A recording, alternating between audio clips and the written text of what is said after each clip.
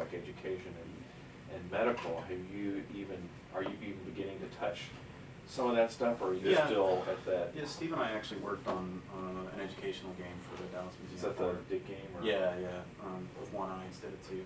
Oh yeah, Russell contributed to it. Yeah, and he's not only has he not worked on the I game, was a he's not even. I was a pixel pusher for that one. You were on the tail end. I'm sorry.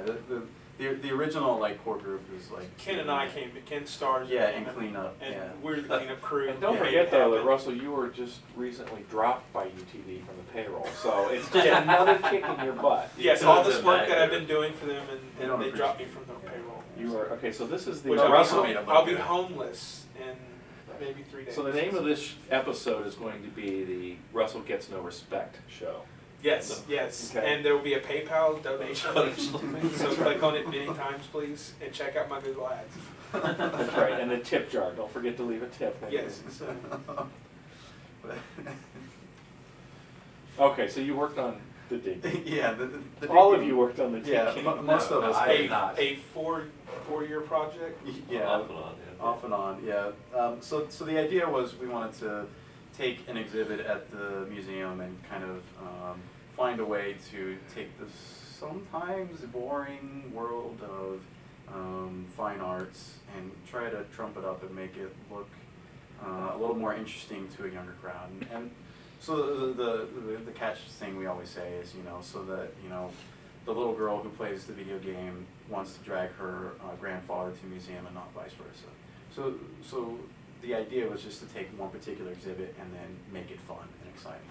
But this was one of the first examples of going beyond just what we would consider the traditional art world and starting to add things like art and technology together, or it doesn't have emerging media kind of stuff to it, but it is that first step of delivering on art and technology and not just art, because we know the way the kids are these days. I mean, with the gaming crowd being what it is, that little girl is probably played games and is influenced by the internet, and it's tough to get her to write a page or read a page. Well, to write a page, read a page, or even go there and walk and see something that is on a wall. Yeah, it's not interactive. It sits there. It doesn't do anything when you touch it. And it's set up alarm. Yes.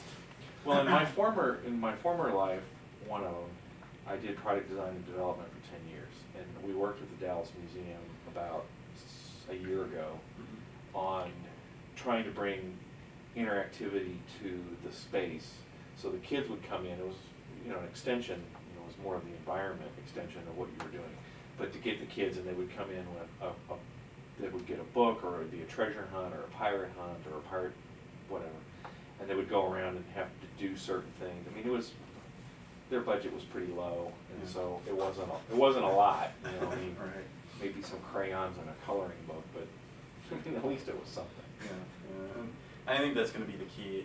If they want to change their viewership, which I think the Dallas Museum of Art in particular is one of those museums that's on the forefront of that, trying to get a new, more interest from a younger crowd, because that's a lot of it. Pretty soon is going to be coming down to those kids wanting to go back there and thinking of it as a positive experience, and they've been really pushing that aspect. You ever go there on a Thank you, Steve. Excellent. There's the dog barking. Yes. So I think we just deafed our cameraman. Don't cry. Well, Friday nights is great. Friday night is packed at the DMA. Yeah. And it's got a lot of young people. Like, we went one time, and I guess prom was being held there because they were all dressed up. And yeah, we did in Frank DeForest sound design class last semester. We produced pieces that were up for the. One assignment was looking at picking out a particular piece of work and making sound to accompany that painting, and the other one was they have an area, I think it's on the 4th floor, Crossroads. It's that weird kind of triangle shaped spot that's off in the corner, and they really didn't know what to do with it, so they made some sort of exhibit, Crossroads, death, different cultures, all that, and so we created sound for that. Unfortunately, it sort of, pardon the pun, died in that space because we didn't take it beyond what we're trying to do now, which would be to, you can listen to it, you can see the images, we could go and take film, we could take digital photographs, put it to the music so you could at least experience it as it was there. And it was geared towards the younger, well, it was geared towards interactivity and sound experiments.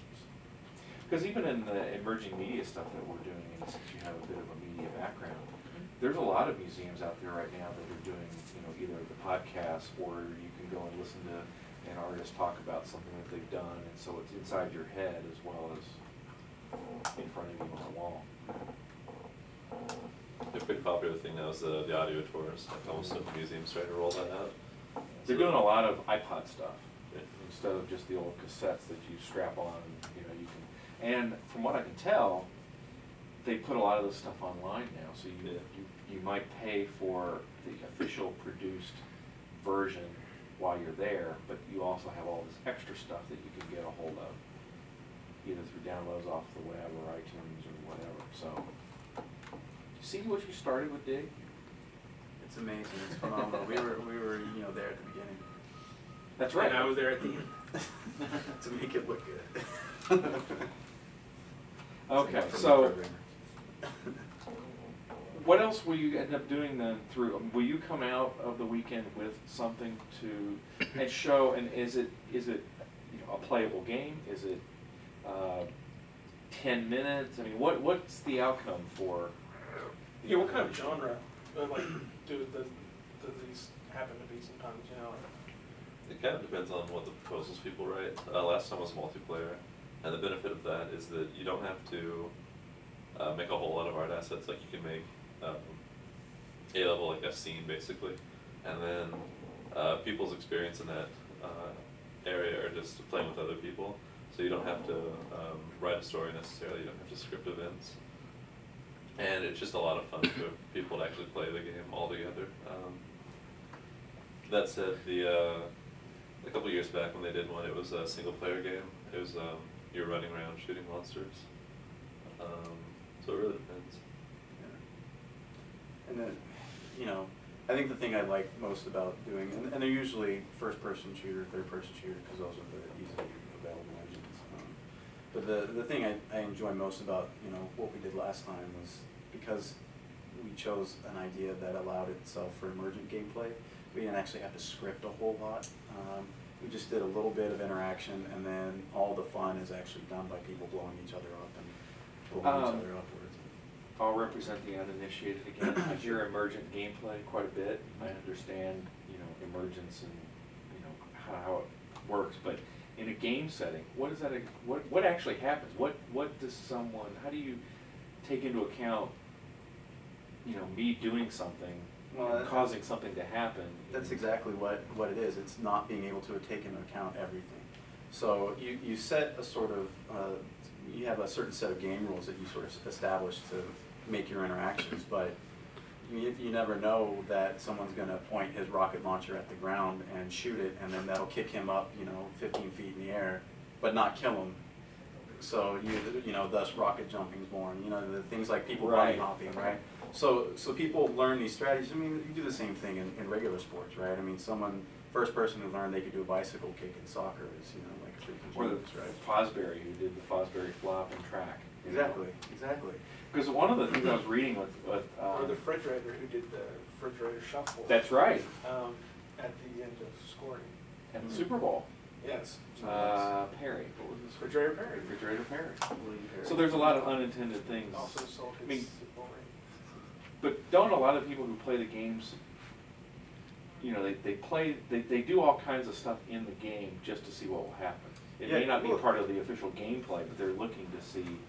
It's kind of interesting because they actually have, there's been a lot of research in this area, and this is one of the areas there has been a lot of research, but there's actually some player personalities that exist out there, just like there is in the real world and how they do. But you have, there is a core group of people who play games. It's not all of the gamers, but there's a large group of gamers who, what they enjoy doing is going out, exploring the world, and trying to break it. I mean, that's just what you're going to do. Your point in Far Futures about the road.